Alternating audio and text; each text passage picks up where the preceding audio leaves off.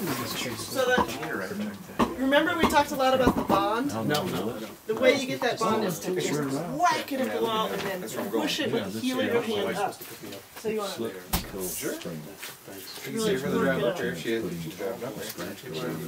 work it up.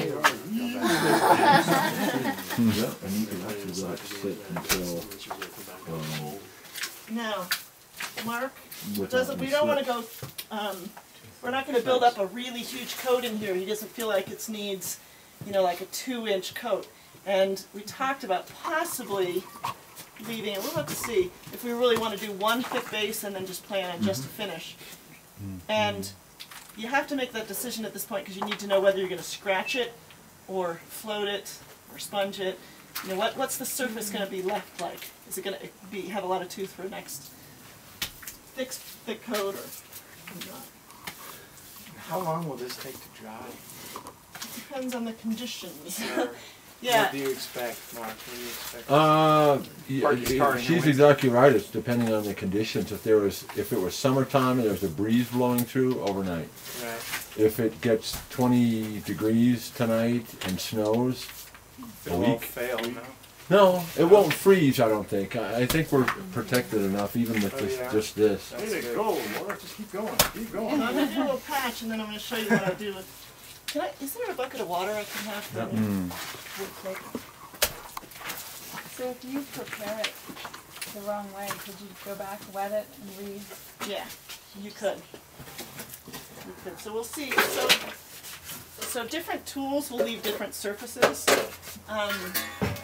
This is a wood float that'll leave a little bit rougher surface, and it'll leave some open pores, and it'll sort of peel the sand up just a little bit.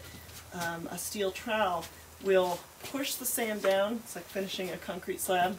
It'll push the sand down and bring the clay or the fines to the surface, and give more of a seal to the finish. So this is more of a finishing trowel than this would be. Dude, it's humid in here. That's good. It was your first word. Keeping your tools wet is always nice because then they slide over and stuff, and keeping them clean so you're not getting lots of clay buildup. And then I would plant the bottom edge of this and work it up and across. And the idea is to hit the high spots and bring them into the low spots. And doing lots of different directions gets you to make sure that you're kind of putting it where it needs to go. So that's about the surface that we need to leave it at this point. If you decide, I guess you want to bring this out though. I'm going to bring that out. If we were to get 3/4 of an inch, wouldn't be the end of the world. Okay, so if you plan on putting another kind of heavier coat, then you're going to use something like one of these to leave the tooth, the heavy mechanical bond. This is a typical concrete tool, and normally, you know, you do something like this, and that, as that dries, it's going to be the grab for the next coat. Now with a heavy straw plaster, or if I'm doing a earth plaster that's going to have a lime finish on it, and remember I talked about how bomber that mechanical bond needs to be, then a tool like this really gets in, and you know that the next coat is going to fill that in and really grab and sort of, you know, be part of the next coat. So I actually like this kind of tool also with the heavy straw, because the idea of having the straw going all different directions means you have tensile strength in all those directions. If you rake it deeply and you sort of align all that, it's not quite as good. And you can see that it kind of gets these little peely edges. This is a little bit, it keeps the coat a little bit tighter and doesn't, let's see. Okay, let me show you this too if I...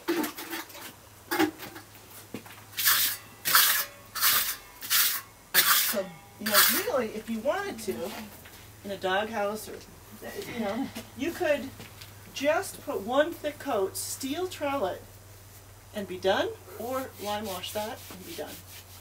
So you'd steel trowel it, you'd seal that finish and stuff, but see how it keeps the coat sort of together instead of peeling up all those little pieces? That's a nice texture in itself. Yep.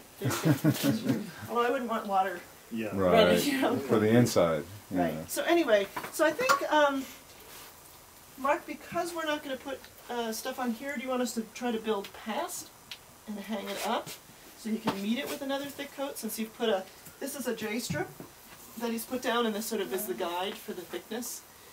Do you want us to leave it a rough surface? So you can Yeah, add... modestly rough would be fine. Okay, so why don't we... Yeah. Well, We'll use something like this. It won't bring it out too Okay. much, and you'll have some tooth. yeah, I think there's two different schools of thought for finishing. Some folks really like the undulating walls, and I like that, and it's organic and all that. And then there's others that like the straighten. I'm kind of one of those straighten. Straighten your back. Yeah, and you know I like some inconsistency, so you know it's not off the rack. Right. But so there's 2 cents We'll for try you. and make you happy. So. Yeah, well, if it's that's why we're in the garage, you guys. Sorry. Fair enough. And just a quick, It's okay. Whatever you do is just fine in the garage. but a quick lesson with a hawk and trowel. This is pretty heavy stuff to be using. It's nice to actually put it on my hand, but if you put some on a hawk and trowel, I usually sort of cut it up, and then I will pick it up this way. So I'm tilting my hawk almost sideways, plant that bottom edge, and then working it up and in. Your hands look clean. Yeah. So this stuff is so heavy. This is more of a finished trowel, and it's real soft. It doesn't, see this piece here? Some of these trowels will extend it all the way to here. It'll be real stiff. So actually switching to something that is stiff allow me to work it. And then this stuff is so kind of thick and stuff that I take 2 hands if I'm going to try to work out some lumps in it and stuff. And you work it like that as you're going up the wall, not like all the way to the wall and then come back and do that. Oh, I think Yep. Yeah, you can do that. I mean, you can do, I've seen crews just work by hand, never touch a tool, and do gorgeous, gorgeous work and stuff. And so I'd really like you guys to work as much just by hand as possible to get it started, and just, because that's where you learn. You can always transfer that to using tools, but if you skip that learning with your hands, you're really missing out. So when we do it with our hands, are we going to be smoothing it out, or we're still going to use the trowel afterwards? Yeah, so Like that. like this, and then use your hand like a trowel. Right. Back and forth until you get it as flat as you can, and fill in all the low spots. But it can be pretty darn quick. You just kind of work it back and forth. And then, we get a big section done, we'll come back and work it with the wooden floats. There's a bunch of wooden floats around.